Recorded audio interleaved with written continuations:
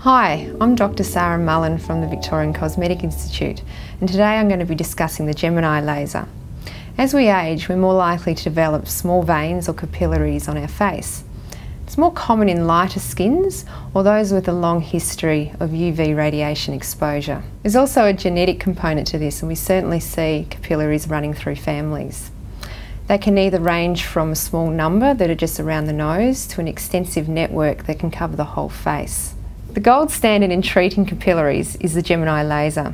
The laser literally shuts the walls down of the vessels, and we can see them immediately disappear before our eyes. The majority of people, about 70%, only need one session, 20% need two, and 10% may need 3 or more.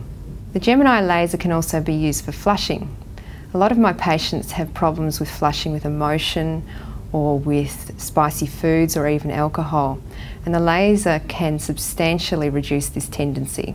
Healing time can vary between patients. It depends on the amount of capillaries that we treat and the area that we treat, and this can range from 1 day of redness to up to 3 days of swelling, but there's certainly no pain.